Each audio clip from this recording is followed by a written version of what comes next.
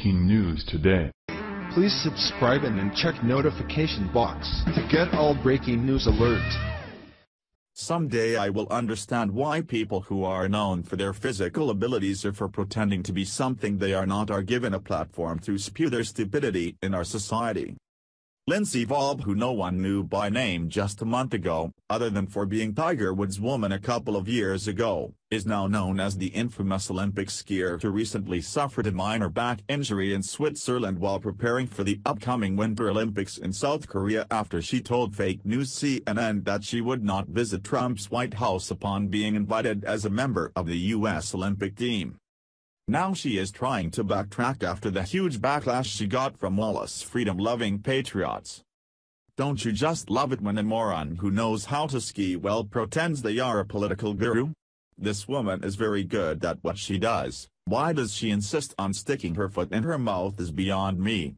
And why is the fake news network, CNN, asking these idiots if they will visit the White House or not? The White House is a place of business, not a place to make these athletes with overblown egos feel good. Normal, everyday taxpayers like us don't get invited to the White House. Why should they? Because they know how to throw a damn ball around or go fast? Doesn't make any sense whatsoever. The Guardian reports. Lyndsy Vonn, I want to represent the U.S., not Trump at Winter Olympics. Olympic champion becomes latest athlete to speak out against Trump. Vonn, 33, says she would turn down traditional invite to White House. American skier Lyndsy Vonn has become the latest athlete to speak out against Donald Trump. The most decorated female skier of all time told CNN in an interview that aired Thursday that she wants to represent the people of the United States, not the president, and would turn down the invitation to the White House traditionally put forth to the entire U.S. Olympic team. I take the Olympics very seriously and what they mean and what they represent, what walking under our flag means in the opening ceremony, Vonn said. I want to represent our country well. I don't think that there are a lot of people currently in our government that do that.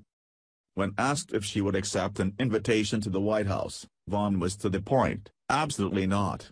Nope. I have to win to be invited, so, no. Actually, I think every U.S. team member is invited. So, no, I won't go. Vonn, who turned 33 in October, is preparing for her first Winter Olympics since 2010, when she vaulted to global stardom after capturing gold in the women's downhill and bronze in the Super G. She missed the Sochi Games 4 years later while rehabilitating from knee surgery. The Minnesota native has logged a record 77 career World Cup victories, more than any other woman, and second overall to Sweden's Ingemar Stenmark.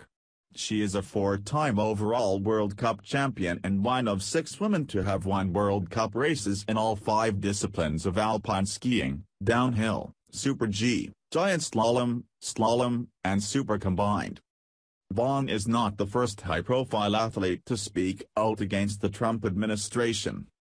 Trump launched a sensational attack on NFL players who have kneeled in protest of the national anthem during a speech in Alabama in September, challenging the league's owners to release anyone who engages in the movement started last year by former San Francisco 49ers quarterback Colin Kaepernick. The fiery rhetoric prompted criticism from dozens of NFL players and even League Commissioner Roger Goodell, who said divisive comments like, "Trump's demonstrate an unfortunate lack of respect for the NFL."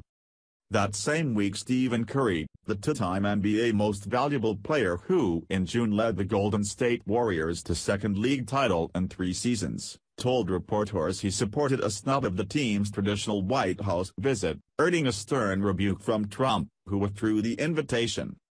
The Cleveland Cavaliers star forward LeBron James called the president the bum, while the Buffalo Bills running back LeSean McCoy went further, calling Trump an asshole.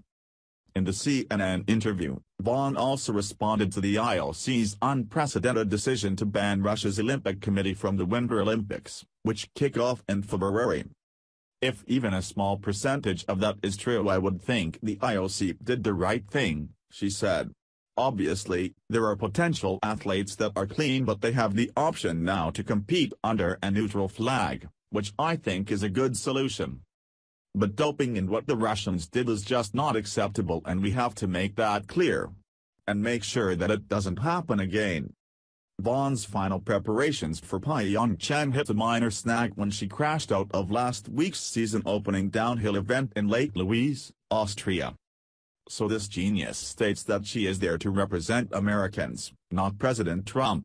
But she forgot President Trump is also an American and he is our president, so her argument is about as stupid as she looks. This is what happens when we as a society engage in hero worship. I hope that for her sake the skiing thing pans out, because I'm pretty sure she's not qualified to do much else. Please share if you are sick and tired of athletes and actors pretending to be political gurus.